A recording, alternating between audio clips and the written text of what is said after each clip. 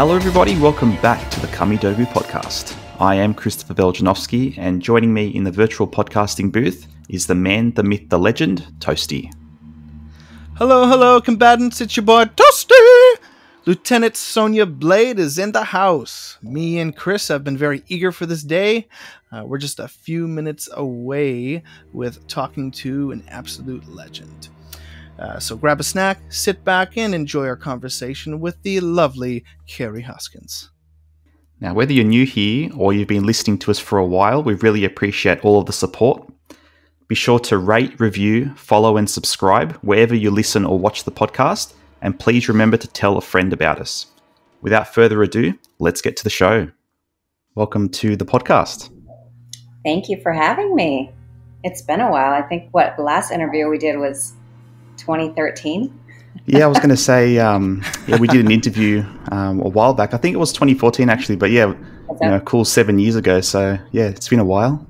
It's been a while. Wow. I'm still here doing this thing. So to start off, Kerri, now I believe that you were born in Minnesota. Yes. Is that correct? Yes, I was. And that a few in your family were naturally talented painters and singers, songwriters. What steered you toward modeling and subsequently stunt work? Had no desire to do so. My older sister Jody, actually got into it. And she grew up saying, since she was little, going, I'm going to be a model. And I used to make fun of her. And so she got into modeling, and I was just going to college. I was going to be a vet tech, and I grew up on a farm and stuff. So I was going to college, and my sister invited me down to Florida to stay with her for the summer. I didn't have school going on, so met up with her, and she was doing some modeling down there, and I started to get into it because the photographers are like, hey, you want to shoot with your sister? And I'm like, I don't know, okay, whatever. And then Playboy came around, and I started shooting with them, and it all kind of started from there. And I decided that it was actually kind of fun, and I got to travel, and so I got into it. Excellent. Nice. You've started a number of games, starting with Midway at NBA Jam. How did you first get involved with that title, and how did that work eventually lead into Mortal Kombat? NBA Jam was kind of just like a fluke. I was actually in the office at Playboy editing some photos, and I actually did some production work with them besides the modeling. And Jack Hager had called into the office. He was looking for a couple models for this NBA Jam. And I had no idea what the heck he was talking about. They were going to actually put people in the game.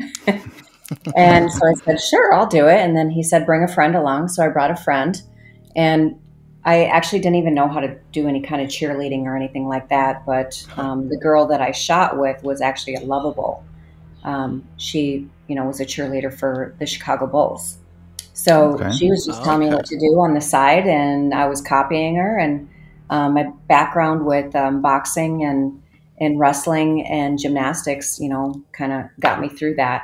And, I started doing more and more games with Midway. They asked me to do, I think it was Revolution X. That was another one of Jack Hager's games. Yeah.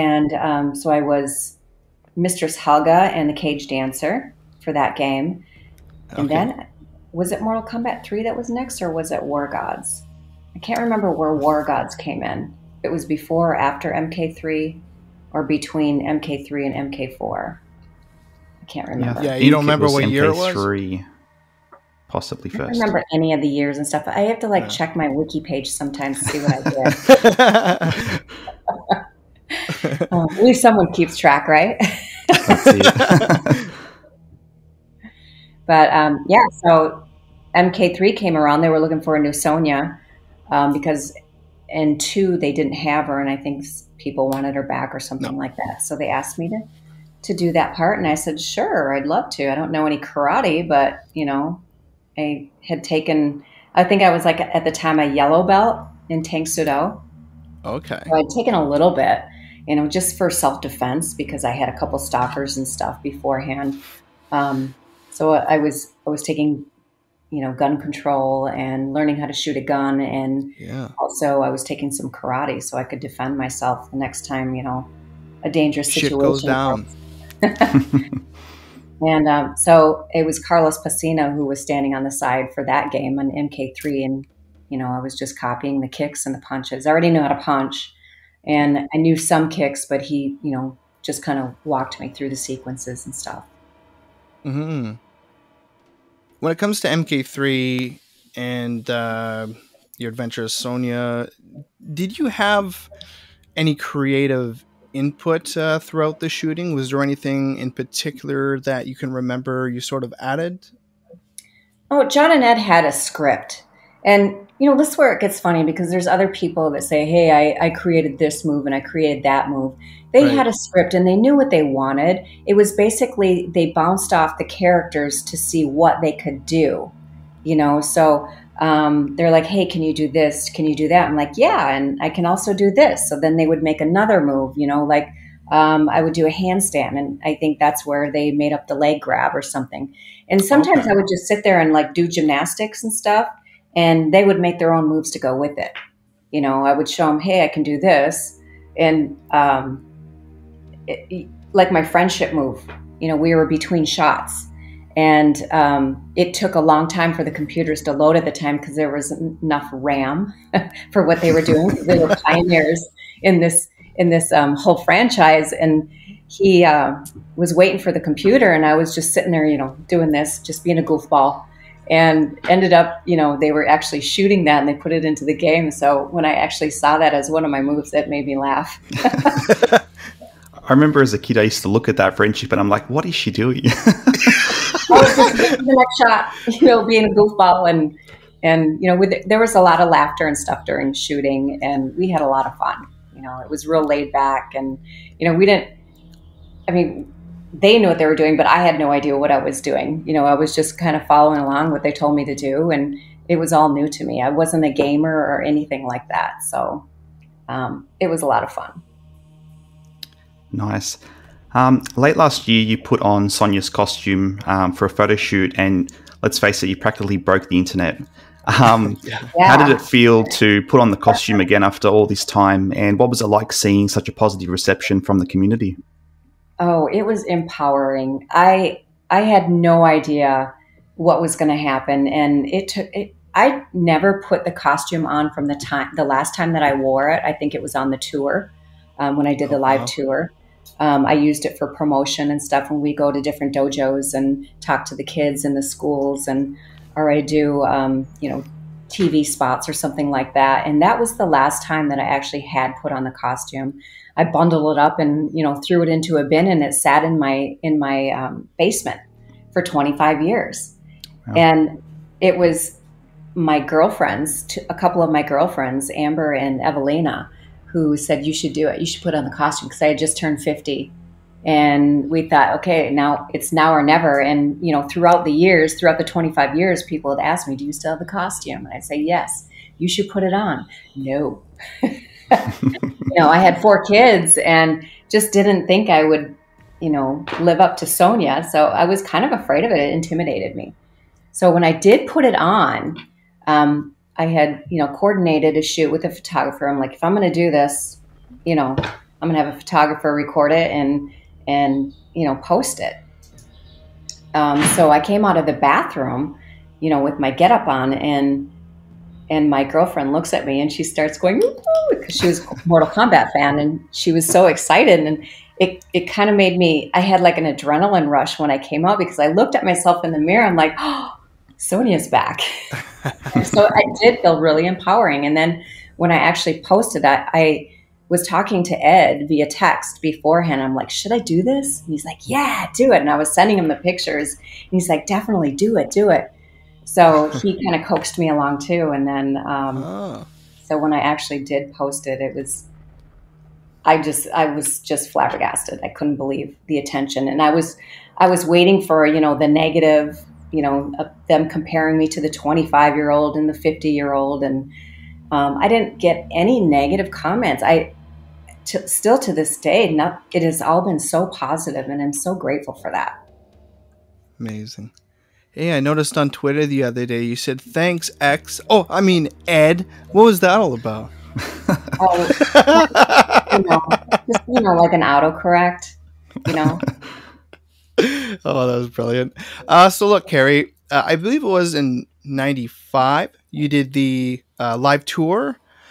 Perhaps tell us a little bit more of your experience with that. And did you tour in over 200 cities? I'm not sure how many cities we actually toured. I know that 200 cities were planned, and it was supposed to be two companies. We were going to have an East Coast and a West Coast. And we were also supposed to go national or international too. But something happened where they decided just to break it down to one company. And it was the East Coast I think they went with, and that's the one that I was with. And I was doing a lot of promo work. That was probably one of the best times of my life. It was so fun. We did it for a full year.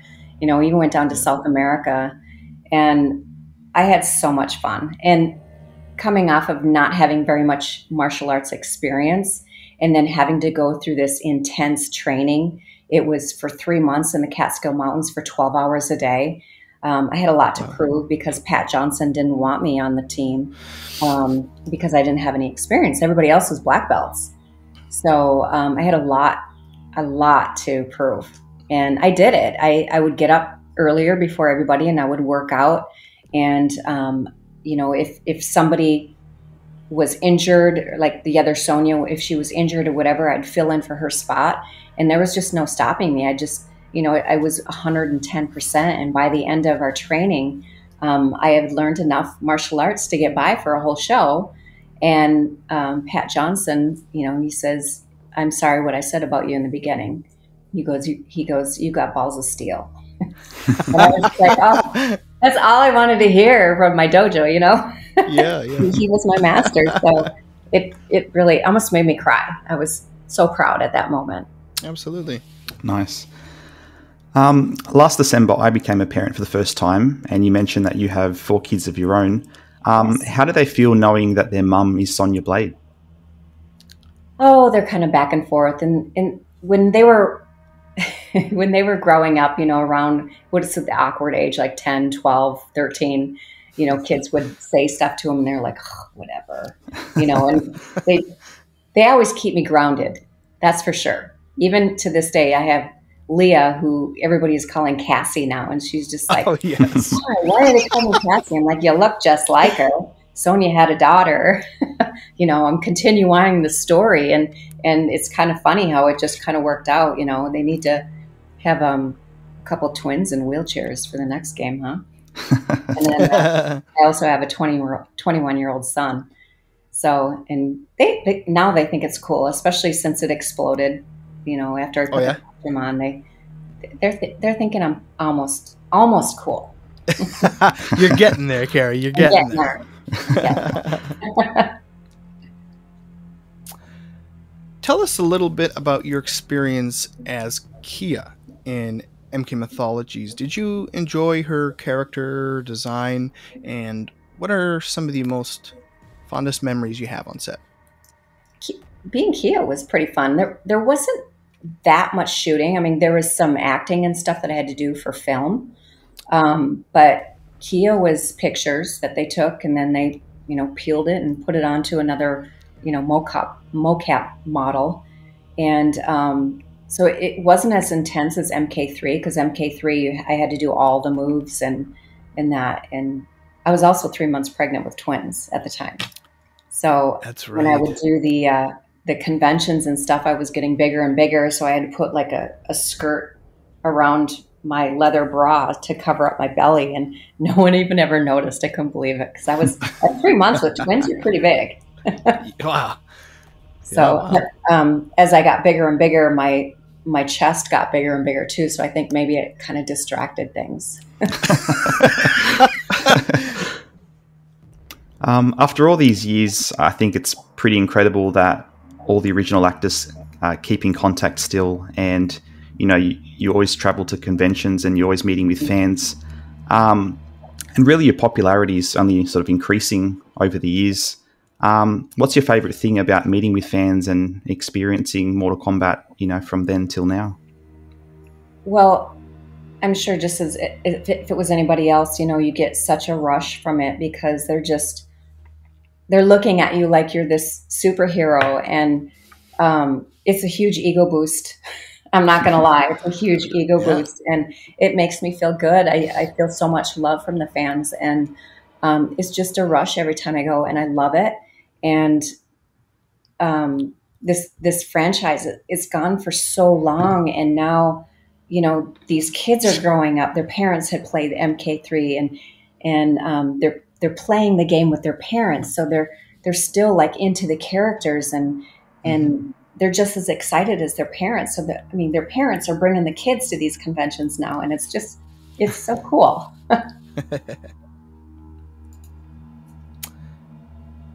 I understand. Well, clearly you own the Sonya costumes. Do you have anything else Mortal Kombat related in your household, let's say, or did you keep any type of other souvenirs from your time working? Oh, sure. I have like this plastic box full of stuff that I had from those years. A lot of magazines. I think I have a couple behind me. Did you look at that? I was just going through my box the other day, and here I've got one with War Gods on it. There it is. Yeah. I had my War Gods layout on here. Let's see if I can find it quick. Yeah, sure. This is maybe you can like edit this out from me flipping through pages.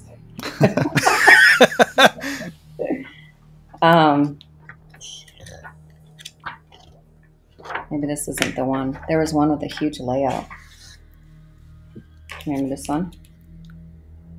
Oh, beauty. Look at that. Look at that. I love it. And here we go. Hey! The fearsome foursome. That is good. Yeah, I've got a lot of stuff like that, like keychains, frisbees. Frisbees? Yeah, I have an MK3 frisbee. I'm not even sure why I say that. But, I have like advertisements and stuff from when the games were coming out. I always kind of grabbed some ads and, threw them in my box. I have a scrapbook of pictures from when we were doing the conventions and stuff. Yeah. You didn't get to keep the Kia costume? Yeah, I had the Kia costume. Oh, wow. Okay. Excellent. Yeah. The leather didn't do so well over the years, but maybe I can somehow get it reconditioned. But I have the War Gods costume, Vala. I have MK3, MK4, and Kia.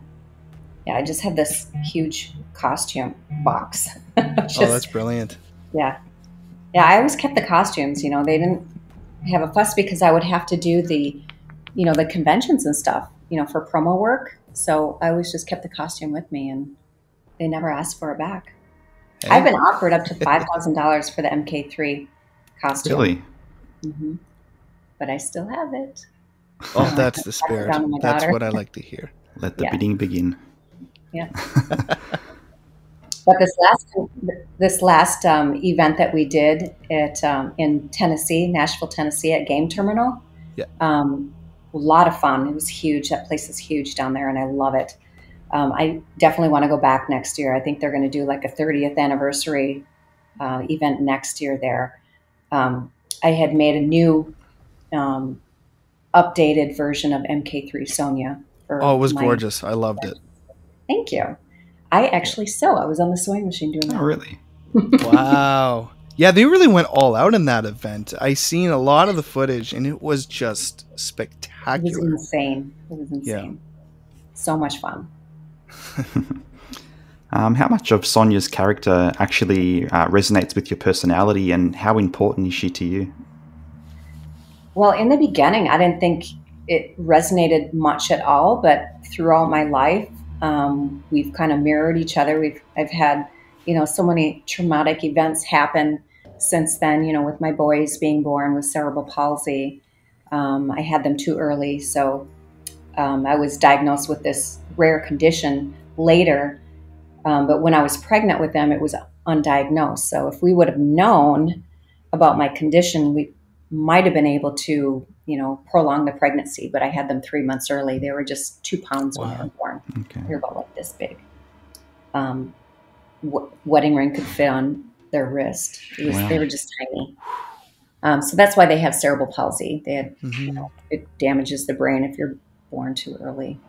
But it's been a lot of that, where most of my energies and stuff have been going into the care of my boys.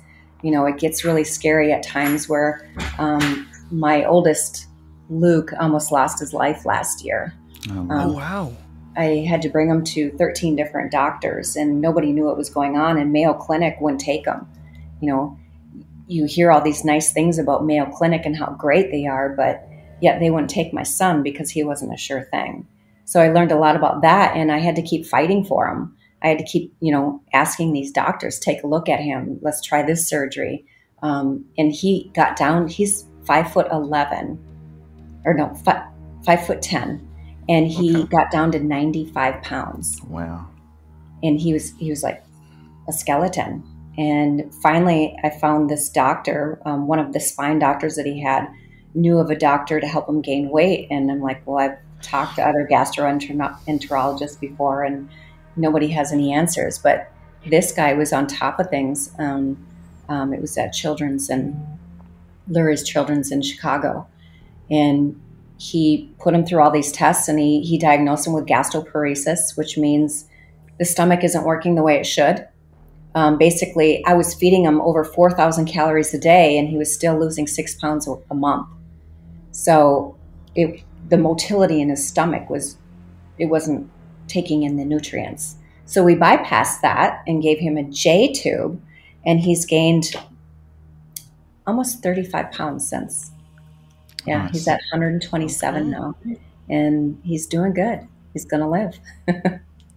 That's amazing. Wow. My hair is just recovering. All my hair fell out at that time from all the stress. So I've got all these. Yeah. Yeah. It's all growing back now. And it was a stressful time. And then the Sonia stuff came around. And so that was kind of fun to try to keep things fun. Everything got really serious there for a while. Yeah. Well, thanks for sharing that. I'm so glad it worked out the way it did, and he's doing better. And you look better than ever, Kerri. So thank you. But I mean, that's how Sonia does resonate with me. Is she's a fighter, and I've been doing a lot of fighting in the last 25 years.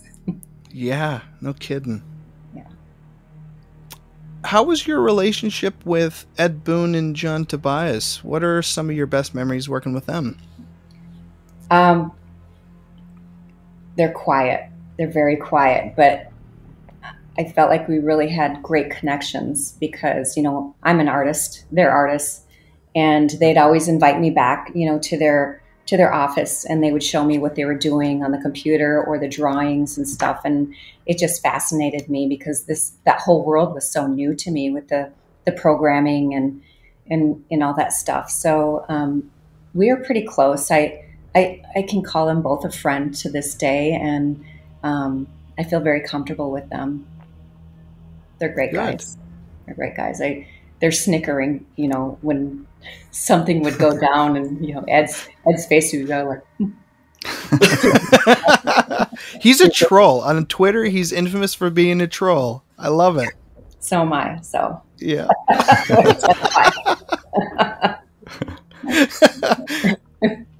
In a couple of our previous episodes, we spoke with John Turk and Leah Montalongo regarding the possibility of a cameo in a future Mortal Kombat movie. If you were offered the chance to do so, would you be on board with that idea? Oh, absolutely. Oh my gosh, that would be so much fun. I would love that. Bring on the old Sonia. Maybe cast come in for the next movie and it would be more appropriate. I'm going to assume that you did, in fact, see the movie. If so, what were some of your general thoughts, and did you enjoy Jessica's portrayal as Sonia? I did. I thought the movie was enjoyable. I mean, my go-to is the first movie because, it's the first. I thought Sonia did a great job. I wish they would have given her a little bit more sex appeal, because if you look at pictures like on her Instagram and stuff, she's a very sexy woman. So that's doubt. That's kind of hoping for, bring a little more sex appeal instead of this stoic bitch,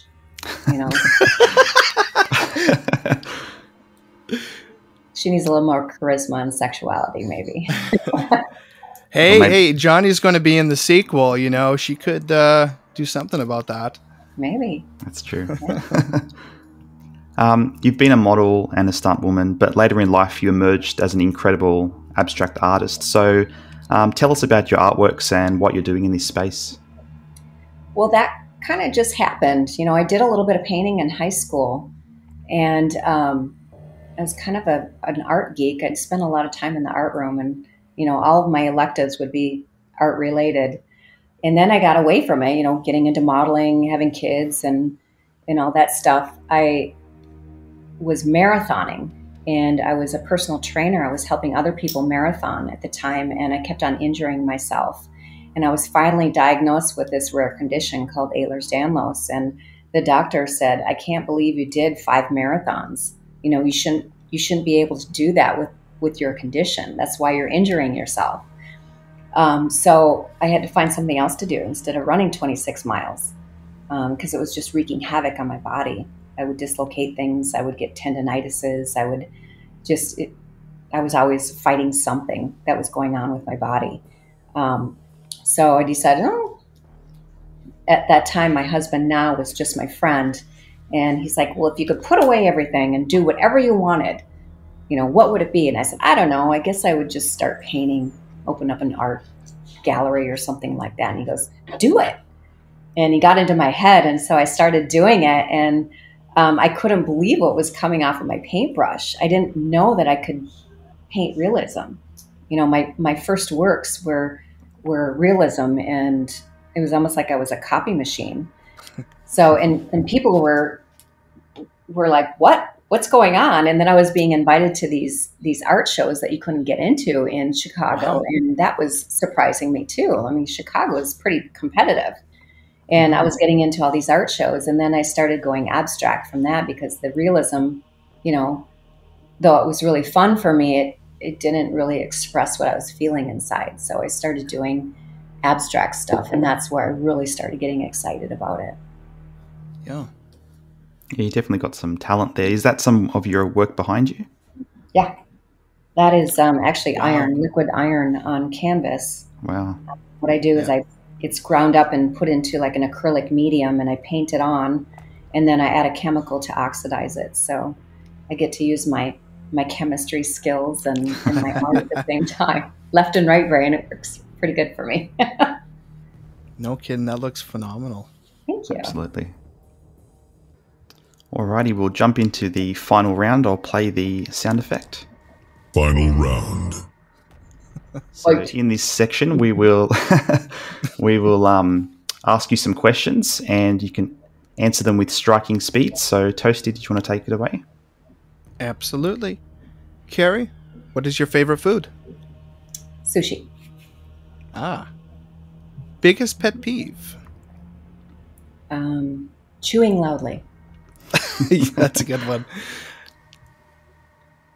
Give us your best Australian Kano impression. All right.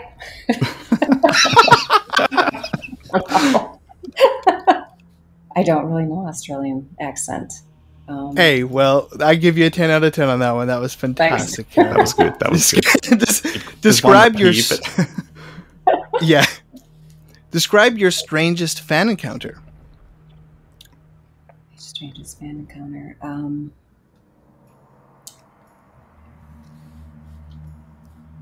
You guys aren't that strange. Maybe I'm strange. Was there one that just kind of shocked you, threw you off? I would guess it was a policeman when I was about to be arrested, and it saved me from being arrested when I was on tour. we were down in New Orleans, and Hakeem, who played Jax on the tour, didn't get along with the hostess, and the hostess ended up like throwing something at him, and it split in two and hit me in the face. So then I went after him. I jumped over the desk and went for his neck. And pretty soon, like, the whole restaurant was in this, this rumble. This hustle. And within a couple of minutes, I was put in a headlock by this huge person behind me. And it was Sydney from the tour who played Shang Tsung. He's a Samoan. And I looked up and I go, "Hi, Sid." And he goes, "Kerri, what are you doing?" So we were hauled back behind the restaurant from the police, and the manager was holding his chin. He was all bloody, and I'm like, "I'm sorry, what happened to you?" And he's like, "You punched me." You got away. He's going for the other guy. But the police, they were about to arrest us, and I'm like, start just talking, and we have to fight every day on stage, and everybody wants to fight with us, and we just want to sit down and have a nice dinner and be quiet. And, I felt like I was egged on, and he's like, "Yeah, you're Sonya Blade." Like, "Can I have your autograph?" He's writing stuff down, for, information. Then he's like, "Can I have your autograph?" I'm like, that is amazing. That's an amazing story. It was a lot of fun. I guess that would be my strangest fan encounter. Fair enough. Best piece of advice you've ever been given? Yes, I have one. It came right to my head. It's one my dad told me when I was probably about 14 or 16. And somebody was talking trash about me. And he said, "Kerri, when one person calls you an asshole, that's one thing. Just shake it off. But when a lot of people are calling you asshole, turn around and start taking a look at yourself." Nice. Wow. If you could time travel to any decade, what would you travel to? Probably the 90s. Oh, I love the 90s. Really, the glory days. Yeah. Before kids. Just had to When throw life that was in simple. there. Kerri, do you have any secret talents? I'm very flexible. I don't know. You probably already know that. Yeah. No, that's great. That's good. That's good. If you had to pick your favorite movie or TV show? Shawshank Redemption movie. Oh, classic. Funniest thing that's ever happened to you? God, there's so many things. Oh, I know. I decided to get a face peel. It was probably in, 2015 or so. I decided to go to the doctor and get, a face peel. And at that time it was by Obagi. So when they would put the face peel on, like a chemical peel, your face would turn blue. And so it was just a way of them not being able to burn your skin. So I did this face peel. And then I went home, and one of my boys was having an emergency. So I ended up having to bring him to the ER with his blue face. It was very serious. It was a very serious situation at the time. But here I walk in like a Smurf. And I decided just to kind of screw with all the nurses. I didn't even pay any attention to it. So every time they would come up to me, they were like, they want to say something, but they couldn't. That's blue face. And finally, by the end of the time that we were there, I told me I had a face peel today. And of course, my son makes me bring him to the ER. Oh, man. Last question. What is your guilty pleasure? French fries. Oh, that's a good one. Don't blame me there. Ketchup or no ketchup? It depends on what kind they are. Like if they're from Portillo's, I like them just plain, just steaming hot and plain. Nice. But, if they're like those really big, thick ones, some ketchup is good. Yeah. Nice. All right, Kerri. Well, it's been an absolute pleasure having you with us today. Thank you so much for the chance to chat with you. Where can find our fans follow your work and find you on social media? at Kerri Ann Gallery. My handle's pretty much the same on everything. And then my website is kerriann.gallery. So Fantastic. All right. Well, thank you again. God bless and take care. Thank you. See you, Kerri. See you later. Thank you. I'll see you. Thank you so much, guys, for watching. This has been an honor being such a big Sonya Blade fan. We hope you learned something new today, and we would like to thank you for supporting this podcast. Keep your eyes peeled for our next episode. If you're a Mortal Kombat Conquest fan, you're in for a treat. I've always been very keen on this particular show. Purple Rain, Purple Rain. Sorry about that, Chris. I don't know what happened there. What was that? Damn phone hiccup. I don't know. Anyway, I hope you guys are doing super well, and I'm looking forward to seeing you in the next one. Thanks for joining us, guys. Stay safe and stay flawless.